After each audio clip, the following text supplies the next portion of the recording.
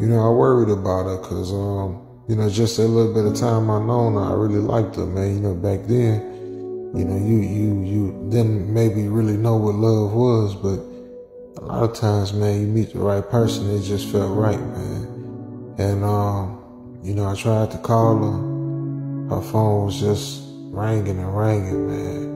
And, you know, this back in the day, we used to have, like, music playing on our whatever it called. She had that Keisha Cole song playing. That love song, that song Keisha Cole came out with back in the day. I still remember to this day, man. And after a while, you know, I called her a couple of days. Her phone just started going straight to voicemail, like the battery died.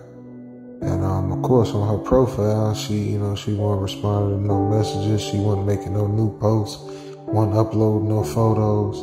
And you know, I felt bad, like, you know, my first thought was, dang, maybe she just ain't interested in me. But after a while, I said, nah. The look in her eyes, man, the way she was looking at me, she was looking at me like she wanted to tell me something. I didn't see it at the time, but now, you know, when I look back on it, I was like, man, you know, it was really something in her eyes. It was something she was really trying to tell me. I just wasn't wise enough to see that at the time.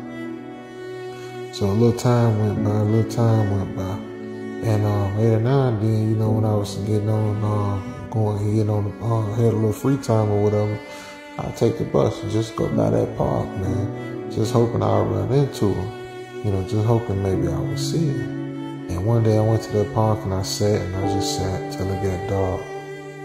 And then when it got dark, I thought I saw her. I ain't exactly sure, but I really felt like I saw her.